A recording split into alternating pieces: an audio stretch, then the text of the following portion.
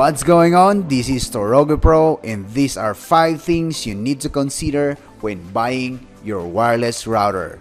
Beginner's Guide. The support for dual band or more. Wireless routers that can support dual band or more will allow you to support older devices at 2.4 GHz up to 400 megabits per second, 5 GHz frequency for newer devices up to 867 megabits per second. Tri-band routers, much even better. Support for multi-user, multiple in, multiple out. Traditional routers uses single-user MIMO technology compared to Maxstream routers, next generation multi-user MIMO technology. As for traditional routers, they can support one device at a time. For next generation multi-user will support multiple devices at once at the same speed. CPU and RAM. Routers have CPU and RAM as well. Consider at least 800 MHz per second processor and 128 megabytes RAM. More than that, much even better. USB port, preferably USB 3.0.